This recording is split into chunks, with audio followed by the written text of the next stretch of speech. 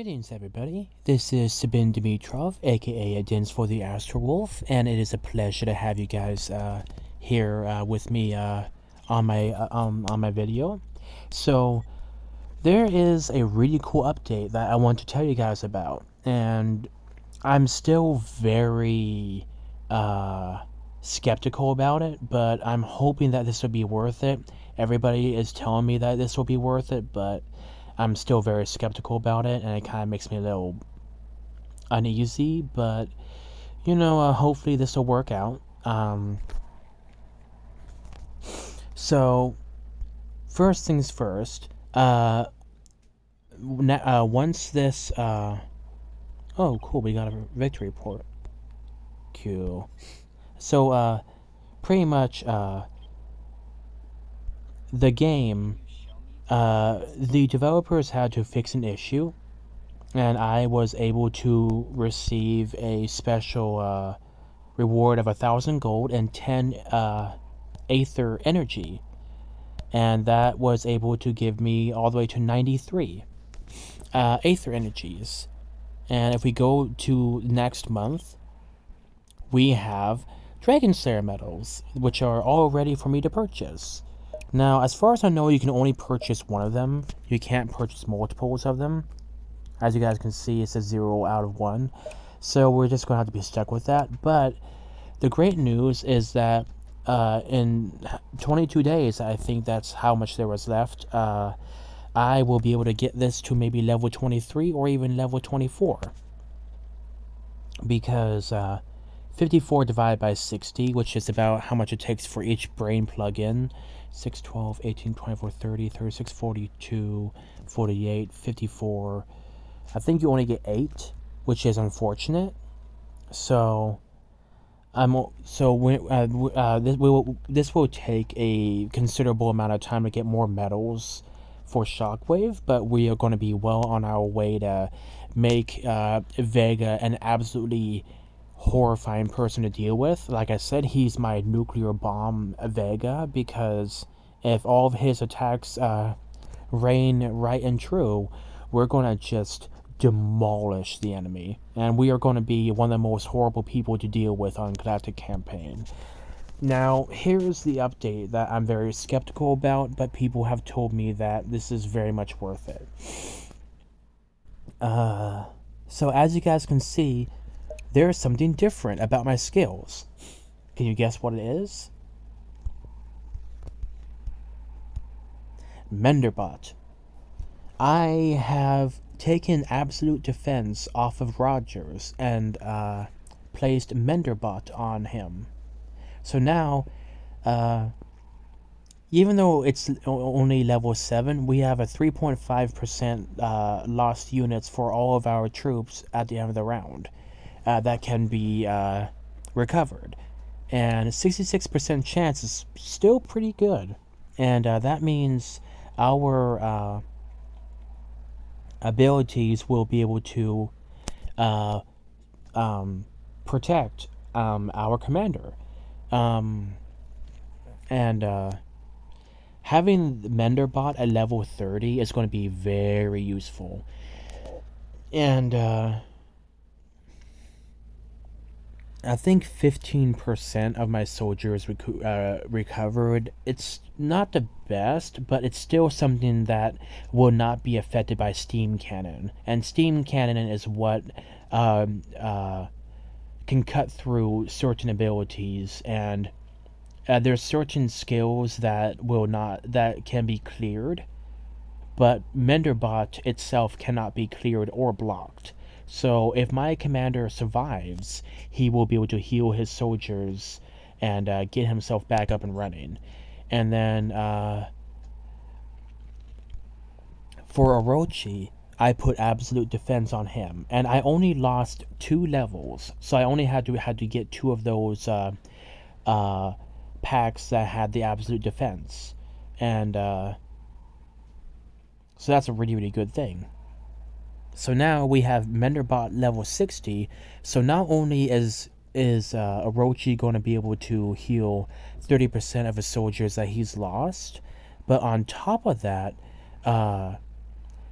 he's also going to be able to have an incredible amount of defense. And that's going to be extremely useful for that. And then on top of that, the corrosive armor is also going to be able to protect us.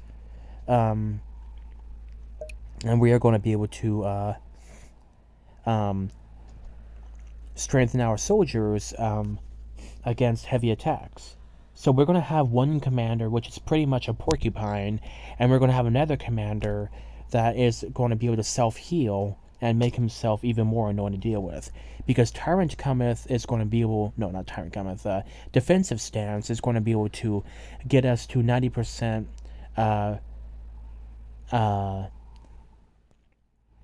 complete damage reduction in only three rounds. And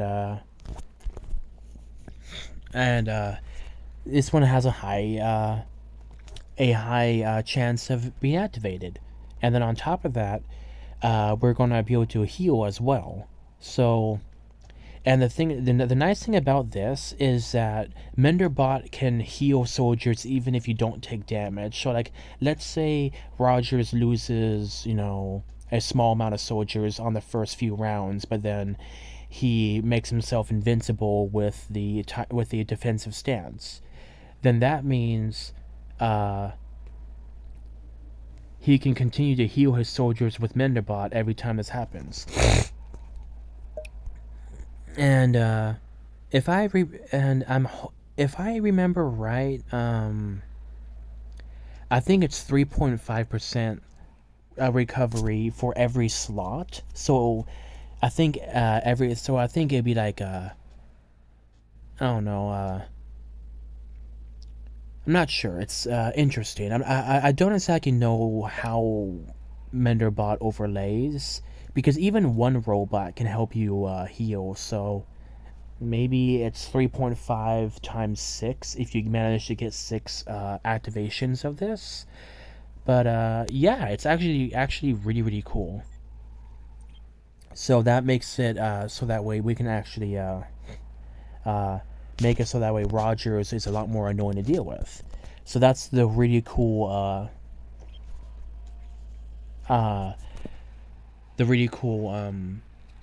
update I wanted to tell you guys about.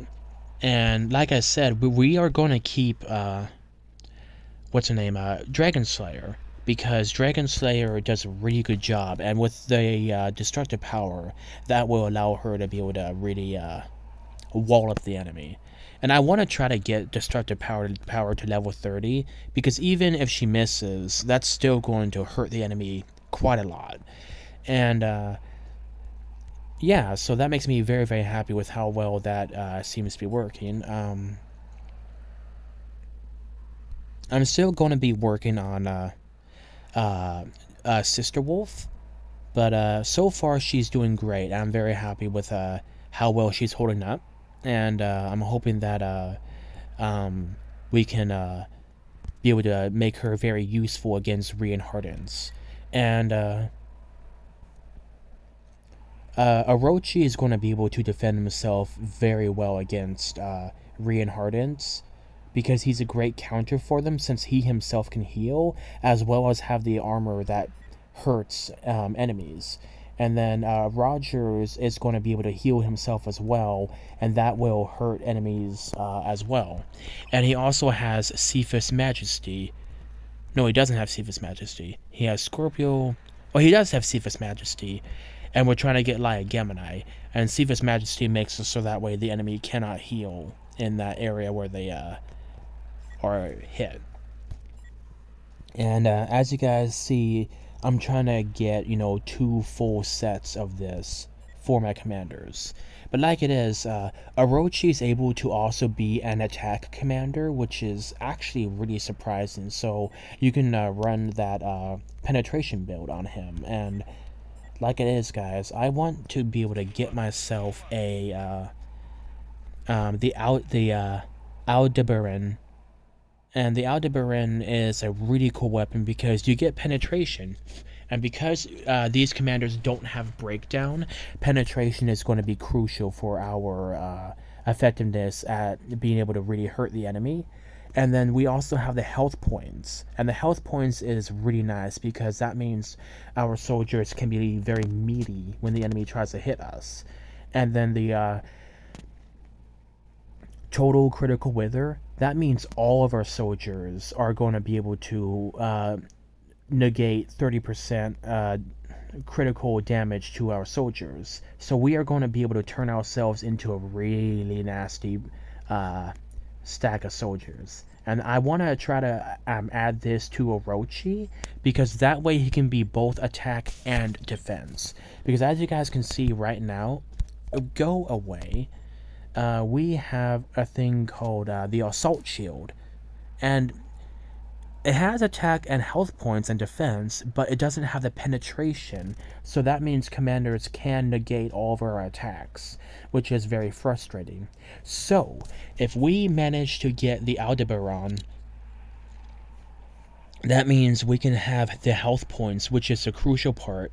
We have the penetration, which means our attacks are a lot more useful, and then we have the critical wither, which is sometimes more effective than defense, because the critical wither, a lot of people try to run high critical builds, so being able to have that critical wither is really useful. And then I can run either health points or defense gems on my commanders. I usually like health points because that makes our soldiers a lot harder to kill, because like I told you guys before, the more health points your soldiers have, the harder it is for enemies to actually one-shot them, because, you know, they just have obscene amounts of health. But when my friend, I think it was Architect, told me about this loadout, we have 50% damage reduction, and you also have penetration built into your stuff. And then on top of that, you know, we have, you know, basic health points. We have more health points here. We have some defense. So, yeah, like, this can actually run a solid build, and that can make both Rogers or Orochi more useful. So that is why I'm trying to get the Aldebaran as quickly as possible. And I'm very happy to show you guys that this is the Aldebaran. We have 67 of these. So we actually have enough equipment for 2 Aldebarans. And I want to be able to have 1 Aldebaran on Rogers and 1 Aldebaran on Orochi. And then, but that means I'm going to have to work very hard on focusing only on the Aldebaran, which is annoying because, like I said, unfortunately, the game developers had a really cool pack set up for that, and I realized too late that the Aldebaran is perfect for defense commanders, so I'm a little pissed off about that. But we have 69 Beetlejuice, freaking, blueprints, and we have 42 Antares. And we only need 1 more Beetlejuice, and we need only 1 more Antares. And then let's see if we can possibly get 4 Aldebarans, because that'll be perfect for my commanders.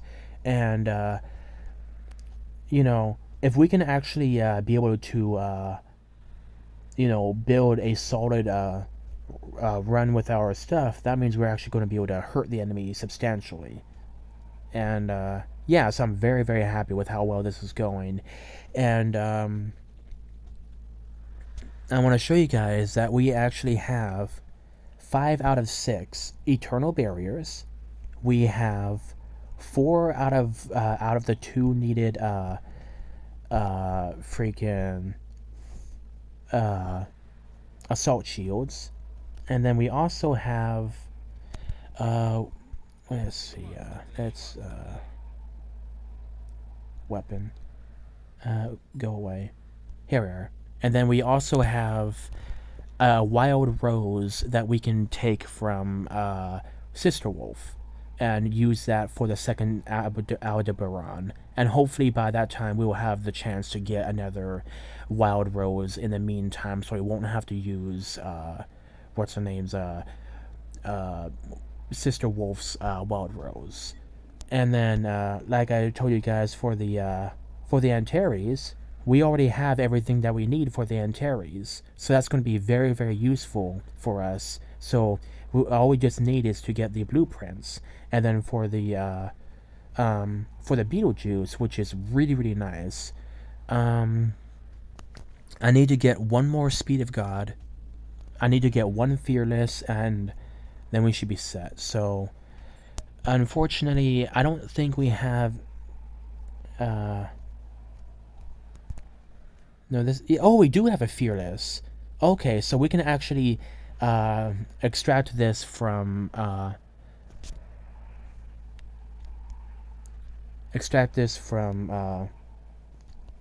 Dragon Slayer if we absolutely have to. And then we can get a Speed of God for the rest of the thing. Because we need 2 Speed of Gods. And we can usually get those from events like this.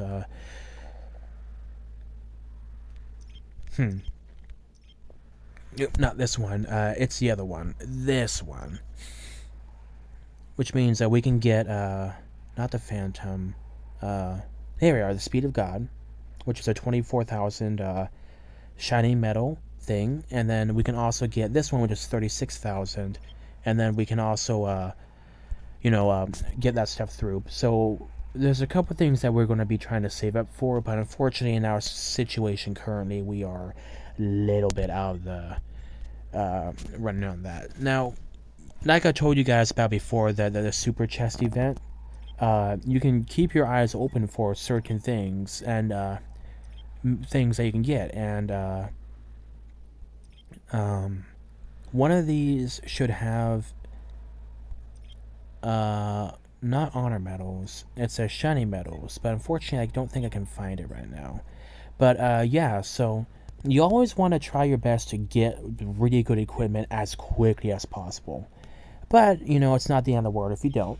And, like I said, for a defense commander, having something like the Gift of Valkyrie or having something like Tanglang is a really good way to go, because you have the damage reduction. And then you can use critical and attack or even health point gems to help boost your health points. And then you can have the Aldebarans, which will make you very hard to... It will make you hard and difficult to deal with, because that means you're going to be able to hit hard and also defend hard. And then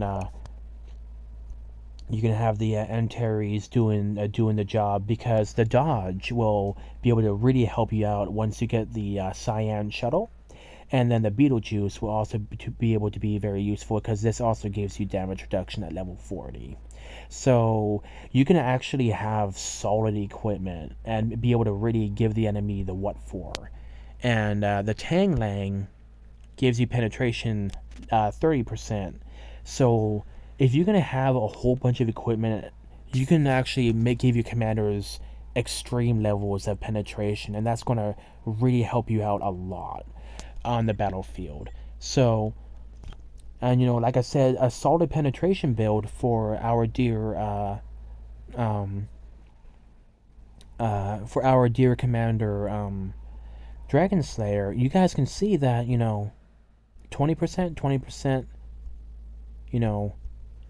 30%, no, sorry, 20%, no, 30%, so that's 70%. That's really good.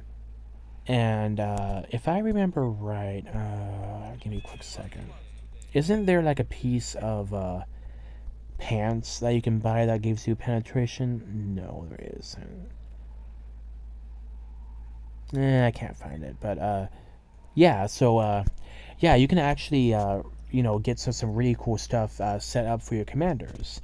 And like I told you guys before, Rogers is going to be a while to get him to Menderbot level 30, but he is well on his way, and he's going to be able to be more difficult to deal with. And then Orochi has level 30 absolute defense, and that is why I'm going to be putting as much leadership into him as possible, because I want to get him to the same size as Rogers as possible, and that's going to be able to help him really well. And I have actually put my level 40 AI1 on Orochi to help even the playing field a bit, and then I'm going to be putting level 10 Counter Striker on Rogers, so that way he can hurt enemies a little bit, a lot like, because this will pretty much give Rogers some level of corrosive armor via artificial intelligence, Counter Striker, while this one will give Orochi a really strong shield based on the health points of his soldiers. So you're going to be having two commanders which are very similar to each other, and this will be able to help them counteract the other one's weakness a little bit. So that's really cool that we have the equipment and the resources for both these commanders, and I'm very happy that we can get this set up. Now I'm going to try to get myself a solid Gift of the Valkyrie, because I want to try to get 2 Gift of the Valkyries, really good one, so that way we will be able to defend. But as you guys can see, this one's 475% at level 40, and this one, the Meteor, if I remember right, let's see. Okay, so this goes up by 5s, so it would be a 250% at level 40, so that's still not half bad. And the resistance will also help us to be able to protect ourselves against some nasty effects the enemy lands on us. So really, the Meteor is actually pretty darn good, and it doesn't drop down your attack like the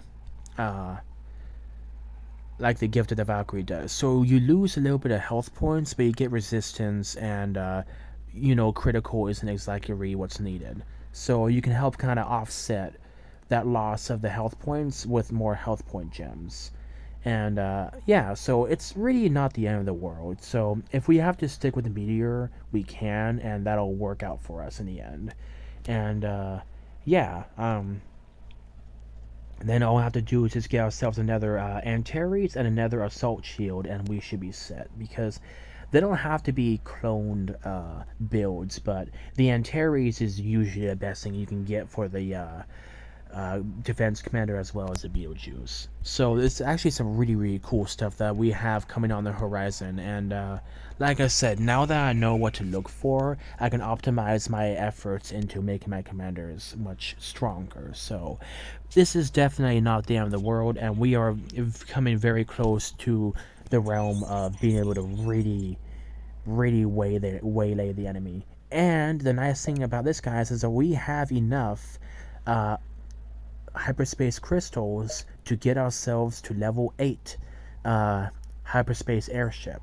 So we are getting closer and closer to be able to get the Cyan shuttle.